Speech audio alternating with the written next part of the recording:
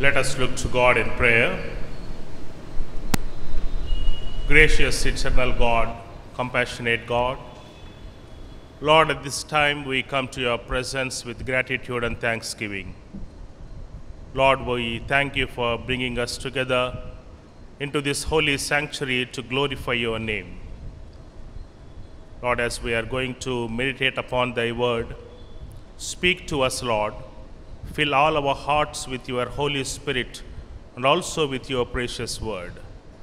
We commit all our actions, thoughts, emotions, and feelings into your precious hands. Be with us, Lord. Help us to live according to your word. We ask all these things in the matchless name of our Lord and Savior, Jesus Christ. Amen. Please be seated. Greetings to you all in the name of our Lord and Savior, Jesus Christ.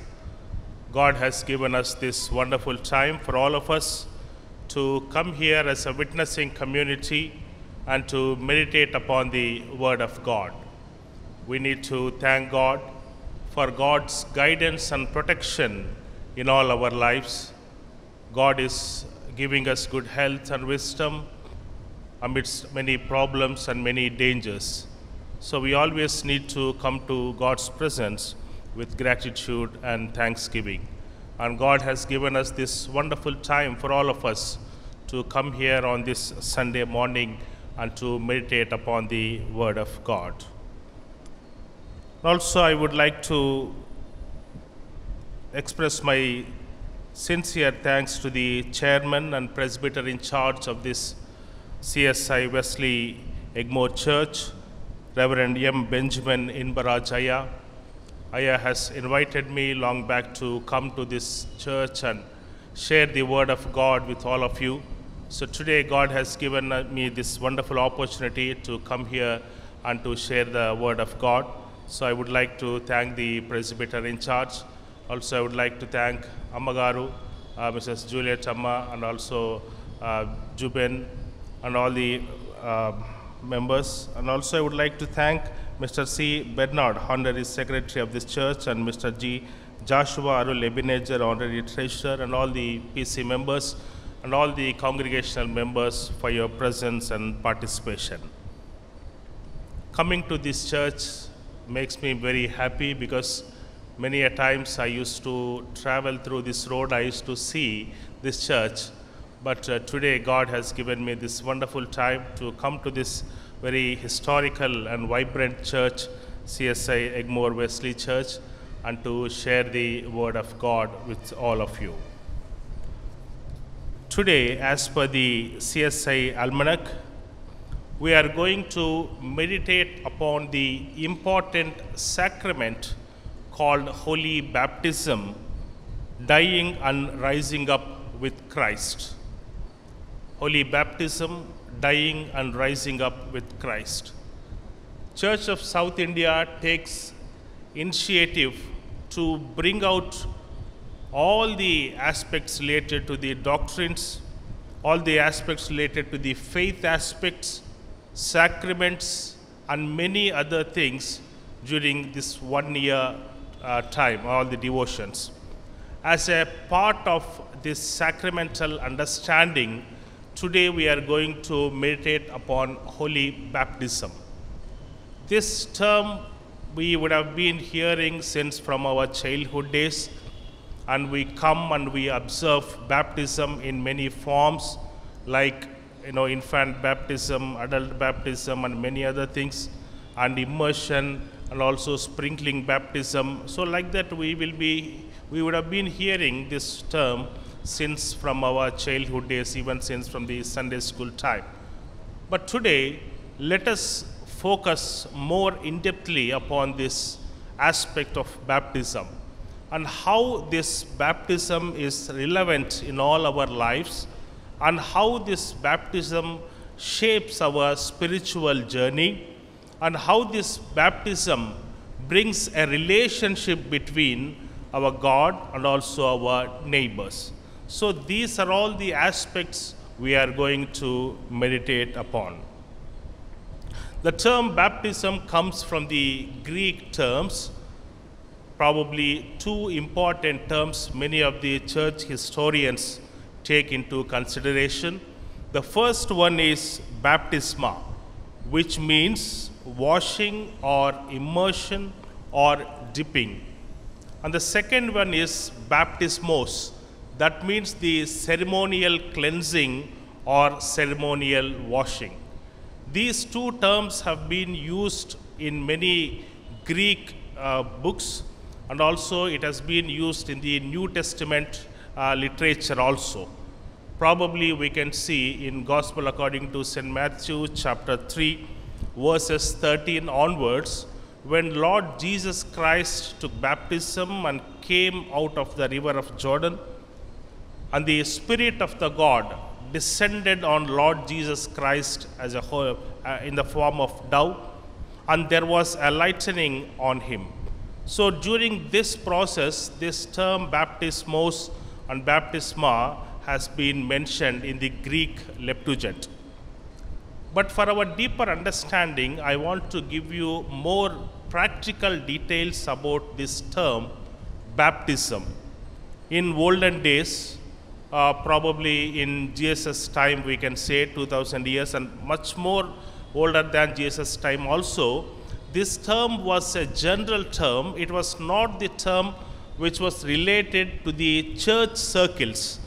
Now we see this term in only churches. We cannot see this baptism term in the outside world. Only Christians are using this term. But in olden days, this term baptism or baptismos or baptisma has been used widely in the general society. This was used mainly by the fabric industry, wherein which baptisma means it's like a kind of immersion or dipping. That's why when we go out, we used to have the immersion baptism. But nowadays we are following this sprinkling baptism also. That means dipping into the water. That is the main essence of the term baptism. So in olden days, this fabric industry owners used to take one cloth which is having one color, and they used to dip in a color dye so that the cloth will leave its color, that color which it has, and it gets new color. So if we take a red color and if you would dip a white cloth in that red color dye, in that red color liquid, so that white cloth will loses its white color and it turns into a red color. So in that process they used to call baptismos. So there was a baptism for that cloth. So that was a general understanding of the Greco-Roman society about this term baptism. That is why we see when we get baptized, when we come into the Christ, when we dip ourselves in the Lord, in the Savior Jesus Christ, we need to leave out all our old sins, all our temptations, all this worldly behavior, and we should come up, we should rise up like a newborn believer. We should have a new life, the life which Christ taught us, so we need to get that life. That is why this term baptism is used widely in all our circles. Baptism is a sacrament, and we all know that there are 7 sacraments, but all the Protestant denominations, including CSI, take only 2 sacraments are very important. But other Roman Catholic churches, they take 7 sacraments as important aspects. But here in our church, 2 sacraments are very important. That means one is Holy Baptism and one is Holy Communion. Probably in the days to come, in some other weeks also, we might meditate upon this Holy Communion also. But now, this Holy Baptism is a sacrament. What is a sacrament? First of all, we need to understand. Sacrament comes from the Latin term sacramentum, which means it's a holy or sacred. Church historian Augustine of Hippo emphasizes on this term sacrament. Sacrament is an outward sign of an inward grace that has been instituted by Lord Jesus Christ.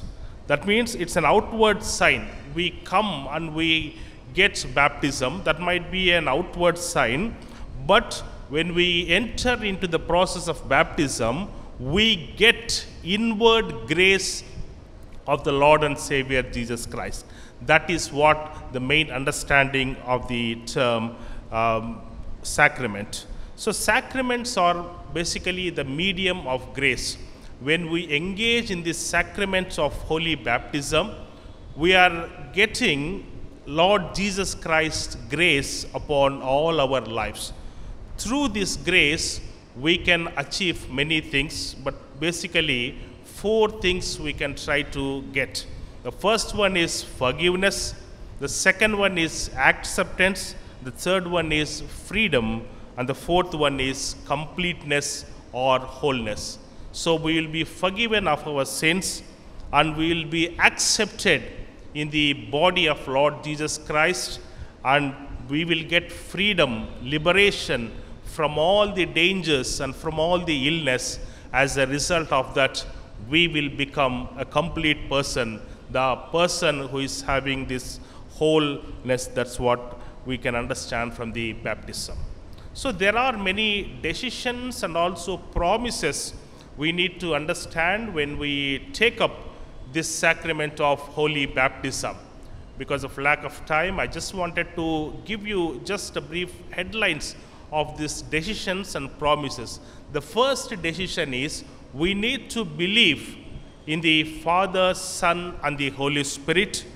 And the second decision is we need to come to Lord's presence with repentance and confession.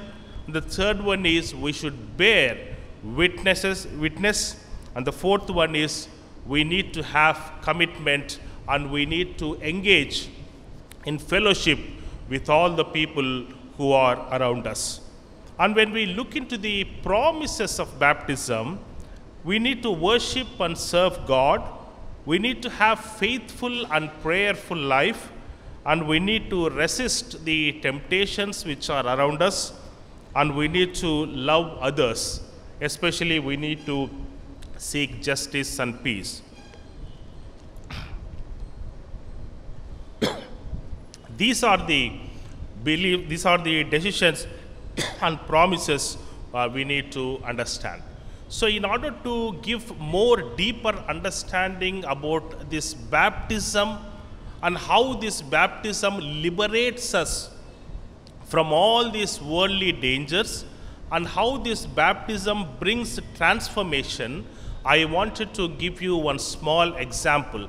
When we come and when we take up the baptism, sacrament of baptism, towards the end, and pastor will bless the water, and after all the scripture reading and all the things, after everything, and then pastor will put a sign of cross on the forehead by taking the water. So why we do this sign of cross? That is called baptismal sign of cross. And this baptismal sign of cross is a symbol of transformation. That means you are getting a new life. The life which you had, the illness which you had, the dangers which you had, the worldly life which you had, you are getting a transformation from all those things. You might be rejected, you might be pushed out, you might be marginalized, but when you come and take baptism, you will be accepted into the Christ body. If you take the symbol of cross, we see on all the churches the symbol of cross, and many a times we put in our chains and we put in our houses, and we find comfort and solace when we see the cross. But we need to understand that when we see the cross, we will not only just see the image of cross, but we see Lord Jesus Christ's sacrifice on the cross. If we deeply understand the cross 2000 years ago, this cross was rejected and humiliated, and this cross was the symbol of capital punishment, and no one wants this cross in their homes. Why? Because people used to die on the cross. People used to get scared when they see the cross. For example, when any dead body or any corpse is there in our homes, what we do, we bring coffin box, and after everything, we go to the funeral and we dispose that coffin box, and we will have cremation, we will have burial or whatever it might be. So maybe 1 or 2 days or 3 days, we will have that coffin box. We don't keep coffin box throughout 365 days in our homes. Why? Because when we see the coffin box, we see it's a symbol of death. It's a symbol of horror. It's a symbol of danger. We don't get proper sleep when that coffin box is there throughout our 365 days. Likewise, 2000 years ago, when they see the symbol of cross, people used to get scared because that was a symbol of death.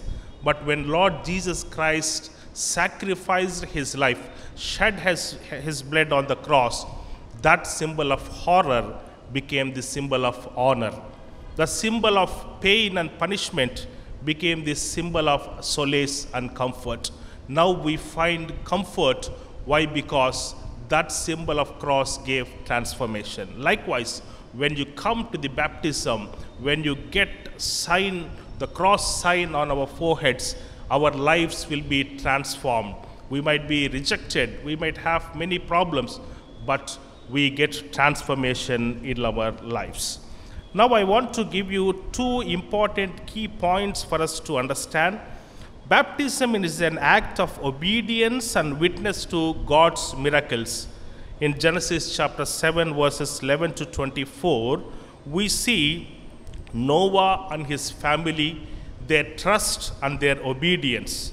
Because of their purity, because of their integrity, because they were loving others, they were forgiving others, they could able to experience this God's miracles.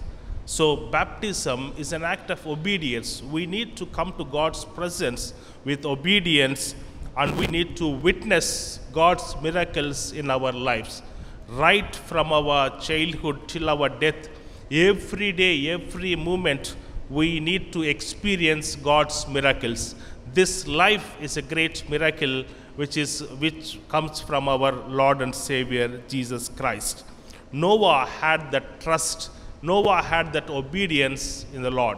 When Lord said Noah to make an ark so that everyone can live, people used to laugh at him. See, that time there was no flood, there was no water.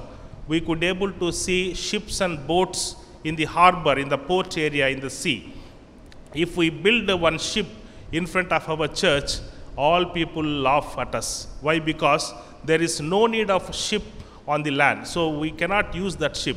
Likewise, even Noah also would have been faced a lot of humiliation during that time. There was no flood, there was no water before. Why this person is building an ark, building a big ship, and is he gone out of his mind? Like that, he would have faced a lot of humiliations, but still, Noah's trust and obedience made him to witness God's miracles. In our lives also, people might discourage us to follow God's ways, but when we have obedience and when we have that trust, definitely we can witness God's miracles. And in Exodus chapter 14 verses 21 and 22, even all the people of Israelites also witnessed this great miracle because they crossed this Red Sea. Here, God has given baptism to Noah and his family, transformation to them in that water. Likewise, crossing the Red Sea, God has given them, all the people of Israel's baptism by crossing the Red Sea and by being able to witness entering into the promised land. They were very powerless, they were very weak, they were very marginalized. And that in baptism, we need to affirm our faith that we are living out 20 to 26. Here, Jesus is predicting his death. Some Greeks are coming to Lord Jesus Christ and they are asking Lord Jesus Christ many questions. During that time, Lord Jesus Christ, in verse 24, he is saying that grain of wheat falls into the earth and dies, it remains a single grain, but if it dies, it bears much fruit. That means if a grain, if it is kept like that in our houses or in our shelves or wherever it might be, it remains as one grain. But when we put it in the ground, so when it dies, when that grain got broken and the new life sprouts from that grain and it gives birth to many lives. So likewise, we need to take up this aspect of dying and rising in Christ, dying in this materialistic world, dying in this sinful world, leaving out all the temptations, all the kind of ego, pride, anger, jealousy, and many things we are caught up with. So we need to die in all those things, and we need to rise up in Christ. Then only we can have this born again experience. In Romans chapter 6 verses 1 to 4, here Paul is saying to all the people in Rome. So because that time Rome was completely dominated by the Greeks, and that was a Roman culture was there. So Paul was addressing very clearly that baptism into Christ or baptized into Christ's death. Christ raised from death, we too walk into the new life. So that belief we should need to have when you take up this sacrament of holy baptism. Holy baptism is not just a ritual. It's not just a thing that when people are around us, it's we come here and we take holy baptism and we host a big party after baptism. No, that all need to be there. But on top of that, these essential integral aspects which leads us to the spiritual life need to be there. Then definitely we will get connected with the Lord and Savior Jesus Christ, and we will be in His kingdom, and we will be called as Lord Jesus Christ children. Let us look to God in prayer. Gracious Heavenly Lord, Almighty King, we thank you for this word. Lord, help us to take up this sacrament of holy baptism seriously, and help us to take up the cross. Dying and rising up with Christ is the essential aspects in all our lives. Help us to get transformed person. Once again, we commit all our lives into your precious hands. We ask all these things in the name of our Lord and Savior, Jesus Christ. Amen.